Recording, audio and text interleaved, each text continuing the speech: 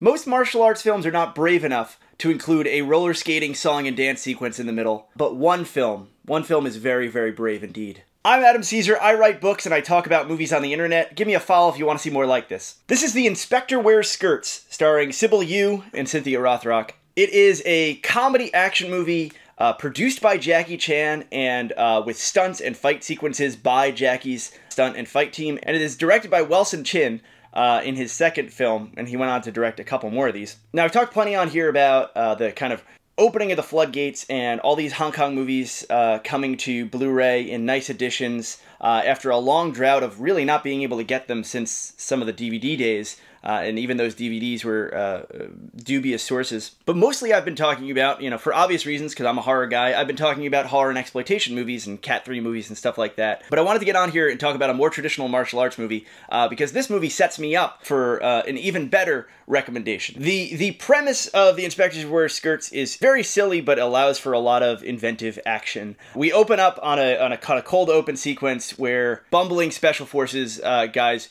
really screw up a case for convoluted reasons, but because all of the special forces agents are guys, so the Hong Kong police sees a reasoning to start the Skirts Division, which is all women officers for special missions where it might be more prudent to have women on the scene. But all this is really just an excuse to kind of have one long training montage that takes up about an hour of the movie, which is bookended by like that opening kind of cold open sequence of action and then a really big blowout action sequence at the end. What this movie really reminds me of is kung fu comedies like the Lucky Stars films, where it's kind of structured very episodically. It's basically like, okay, we set up the premise that we need to train these women to be police officers, and then they just have kind of these little madcap misadventures. One of them being that sequence where they all go roller skating. There's like a karate tournament sequence where they're testing their mettle against the male special forces team.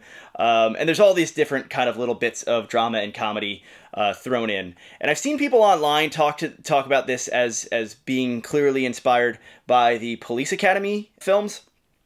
And they even put that on like the back cover for this 88 Films edition, and they talk about it in the special features. They asked the director about it, and I guess I see where they're coming from. It is the setup is police training in an academy in a comedy setting, but this film is way less zany and out there and openly farcical. And maybe the sequels get wilder and crazier, but in this film it's kind of, again, that Lucky Stars, character-based humor. Each of the girls has a different character quirk, and then we exploit them for comedy while they're doing like training sequences and running up mountains with rocks in their bags and using zip lines and rappelling off buildings. And there's all these like really neat, novel training moments where they're shooting guys that like might be dummies, might be mannequins, breaching buildings, and then they put all that training into action in the end. And what an end sequence it is. Now, Wellson, he talked about on the special features, he's actually Sammo Hung's younger cousin and got into the film industry because he was hanging out with Sammo Hung and visited a few film sets with him, and it was like, oh, I should do this. And this is one of the results of that. I really picked this movie up because I've become a completionist for the films of Cynthia Rothrock as they've been hitting Blu-ray in nice editions. I just think she's just amazing, and she's like a constant presence on all these Blu-rays where she's talking about her reminiscences from making these movies. She started in Hong Kong and then she came to America, like just as like the direct-to-video action movie was kind of exploding. She kind of became like the ultimate star there after transitioning from Hong Kong action. But she's really not in it much. They talk about it on the special features how she tells it differently than the director tells it, but basically she got a call from Golden Harvest that was like, we don't think this movie's working really well. We want to try to find a way to work you into it, because she was becoming a star in Hong Kong at that time. So really, it's very conspicuous. Like, she bookends the movie. She's in the beginning, and she's in the end, and then she completely disappears for that whole middle training portion. That's really not a fault of the movie, and it really kind of works. The weird episodic structure really works for the movie. But don't go into this thinking, oh, I'm getting Cynthia Rothrock holding a giant gun for 90 minutes. It's not that. This movie is great. It's really fun. It's really funny. And the disc is really, really nice. Looks and sounds awesome. Jackie's stunt team, these guys get thrown around and get the hell beat out of them so badly in this movie. And there's so much like guys flying out of frame and just getting hit and pulled against things and dropping through things and just getting absolutely wrecked and falling from huge heights.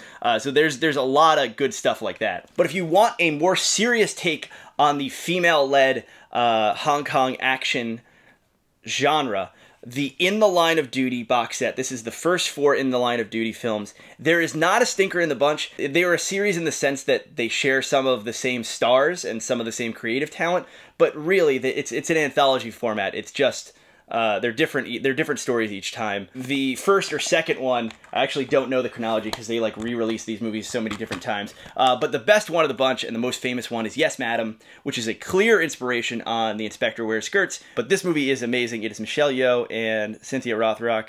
It's freaking crazy. And then as the series goes on, more stars come in. Cynthia Khan. They're just awesome movies. They're so different. They're so crazy. The action is so good. They're not comedies. There's moments of comedies, but they are definitely not comedies. This is also out for 88 Films. I wasn't doing reviews as regularly when this came out, but I think this came out last year, and it's probably up there, a contender for the best release of last year. I think it's around $60 on Diabolic DVD or Amazon. 100%. If you're at all interested in martial arts films, pick this set up if you don't have it. It's so freaking good. And then if you want something a little lighter as a palate cleanser, pick up The Inspector Wears Skirts because it's really fun.